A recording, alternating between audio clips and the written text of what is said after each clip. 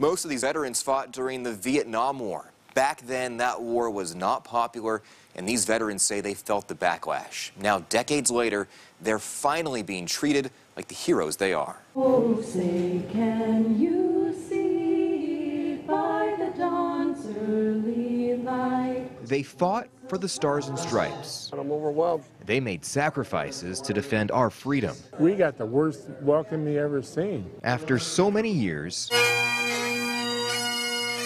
these veterans of the Vietnam War Quite the difference from when I came home.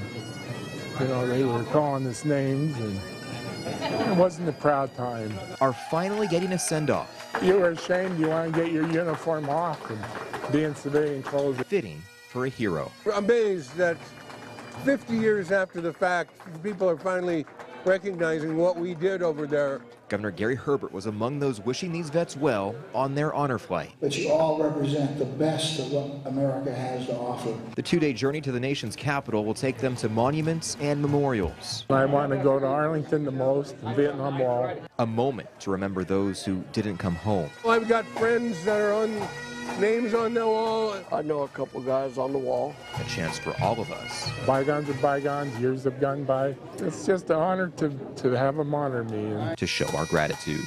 Just recognize them for what they are.